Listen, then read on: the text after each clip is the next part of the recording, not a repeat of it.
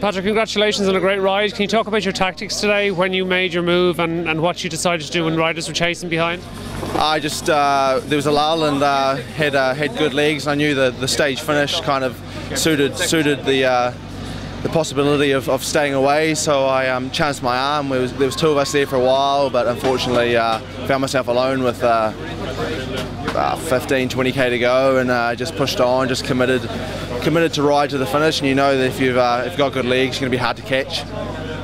Can you talk about your background, just what kind of races you've done before, what sort of level you've been at and what results you have? I've spent the last 4 years previous to this one in the United States racing for a continental team, Bissell Pro Cycling. Actually this year I'm over here with the New Zealand track team. We're heading, building up for the Commonwealth Games on the track, so that's currently the focus at the moment.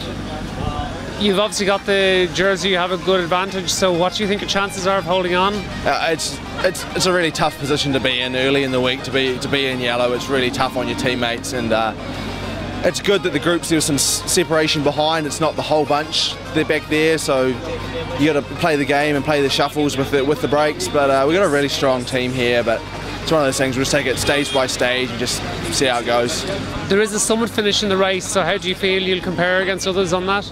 I'll have to check out the summit finish. Obviously those short, sharp climbs suit me. It's really do like that terrain, so that's good. But yes, the summit finishes are a different animal, and it's we'll just take it. It's a long week before then. I think that's Saturday, so there's a few stages to go before then.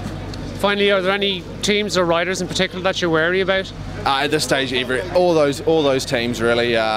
An Post, and then you've got Node 4, Veloshore with the defending champion, but all kind of the continental teams, the guys second and third from the Italian and the Austrian teams, they're a good level of racing, and it's a tough race, and it'll be a tough race for everyone as the week goes on.